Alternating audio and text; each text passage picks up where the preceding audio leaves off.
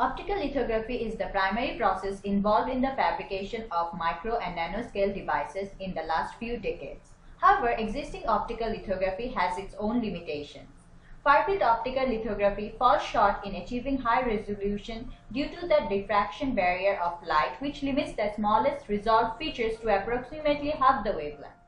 One of the ways to overcome this is by using electron beams, but this is a very slow and serial process. On the other hand, using near-field techniques requires precise nanometric control mechanisms. In the Laboratory for Optical Nanotechnologies at the University of Utah, we are developing a new technique to overcome the diffraction barrier. We call it Absorbance Modulation Optical Lithography, or AMOL for short. In this technique, we use a photochromic molecule that can switch states between two forms. Suppose the two states are A and B. When we shine UV light on A and red light on B, they interchange their states. Also, A is opaque and B is transparent.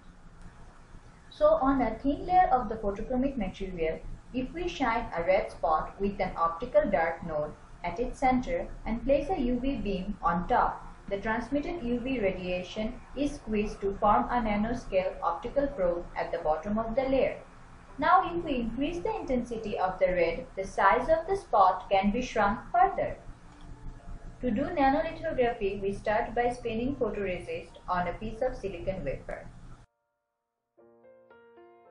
Next, we put a layer of polyvinyl alcohol and a photochromic layer of PTE on top. The sample can now be used to do exposures. The nodes in the red laser beam can be created by a Lloyd's mirror setup that generates a standing wave of the red on the PTE surface. Next, we create a standing wave of the UV so that its peaks are on top of the red nodes. This allows the UV to penetrate through the photochromic layer and expose the resist. The sample with the exposures can now be developed using conventional techniques. This allows us to create nanoscale features far below the diffraction limit. Another way of creating the nodes in the red laser beam is to employ vortex phase plates. When the laser beam passes through these plates, a dark spot is created at its center. We are developing a matrix of these vortices to create an array of dots on the photochromic layer. Combining this with a nanopositioning stage, we can create arbitrary patterns in a swift and parallel manner, with feature sizes far below the diffraction limit.